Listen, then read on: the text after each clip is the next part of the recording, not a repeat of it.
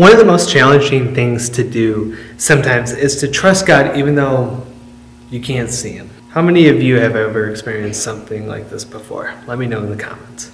However, sometimes serving God means having to trust him even when things get complex or uncertain. God always has our best interests in mind, and God always has the good plans for our lives, even though it can seem complicated at the moment. Remember, if you trust God, you will be able to look back and see how he led you, even when you didn't know what was happening.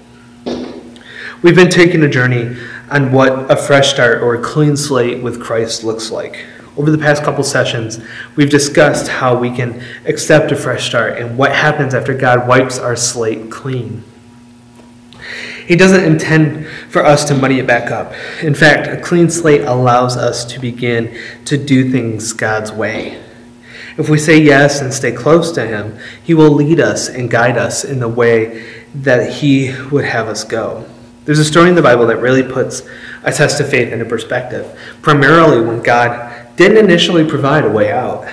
The story of Abraham and Isaac can serve as that reminder to us. God is looking for our trust and obedience through fully surrendering to him even when we don't understand it.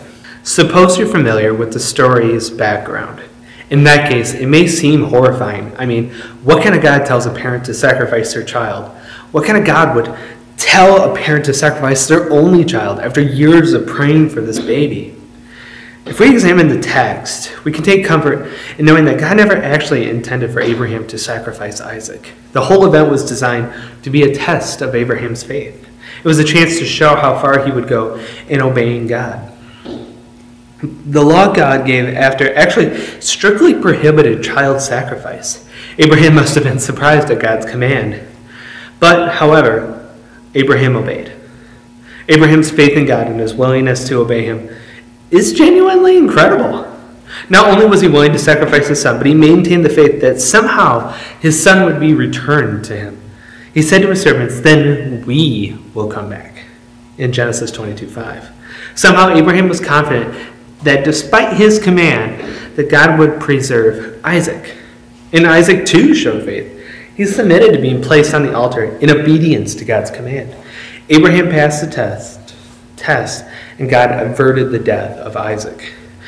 Abraham discovered that God is good and just and can be trusted even when we can't understand him. And remember, just like Abraham, if you trust God, you'll be able to look back and see how he led you even when you didn't know what was happening at the time. So let's actually read that story.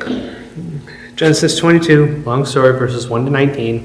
I will try and make it entertaining at least. Here we go. After these things, God tested Abraham and said to him, "Abraham," he said, "Here I am." Then he said, "Take your son, your only son, Isaac, whom you love, and go to the land of Moriah, and offer him there as a burnt offering on one of the mountains of which I will tell you." So Abraham rose up early in the morning. He saddled his donkey and took 2 of his young men with him and Isaac his son. And he split the wood for the burnt offering and arose and went to the place that God told him.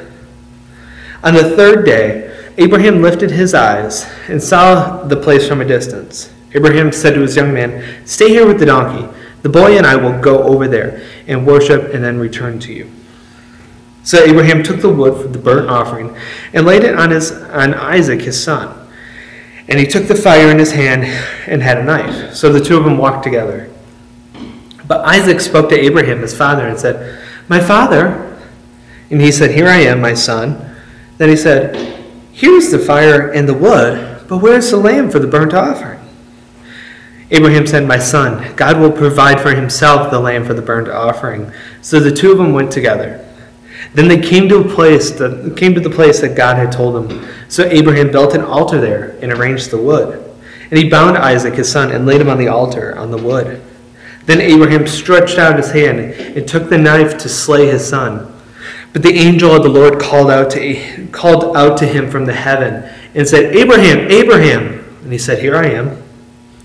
Then he said, "Do not lay your hands on the boy or do anything to him, because now I know that you fear God, seeing you have not withheld your only from me."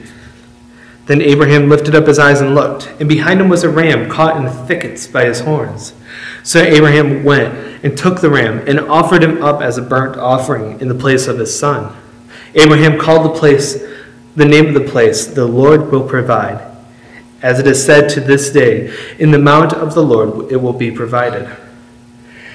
Then the angels of the Lord called to Abraham out a second time and said, "By myself I have sworn, says the Lord, because you have done the thing, and you have not withheld your son, your only son. I will indeed bless you, and I will indeed multiply your descendants as the stars of the heavens, as the sand that is on the seashore. Your descendants will possess the gate of their enemies. Through your offspring, all the nations of the earth will be blessed, because you have obeyed my voice." So Abraham returned to his young men, and they arose and went to Beersheba. Then Abraham lived in Beersheba. So Abraham's faith in God wasn't built in a day. It was piece by piece, year by year. God built Abraham into a man of faith. Abraham's test is an example of how God's plan may not be known in the moment, but when we look back, we can see the faithfulness and grace woven throughout the whole story. And there's a lot we can learn from Abraham's obedience in today's story. Abraham trusted God, and even when he didn't understand. And sometimes we say things like, "I'm not going to obey or believe until I understand it all." But that is making ourselves equal with God. God doesn't unveil his plan to us all at once. If he did, we wouldn't need to trust him. Abraham didn't debate or seek counsel from others. He knew what to do and employed no stalling tactics. Abraham trusted God even when he didn't feel like it. There is no line in this text about how Abraham felt. Not because he didn't feel, but because he walked by faith, not feelings. God had trained Abraham, bringing him to this place of great trust. In Genesis 21, God asked Abraham to give up his son Ishmael in a less brutal way. God used that and everything else to train Abraham and build great faith in him. So what does all that have to mean today? We can trust God with our relationships.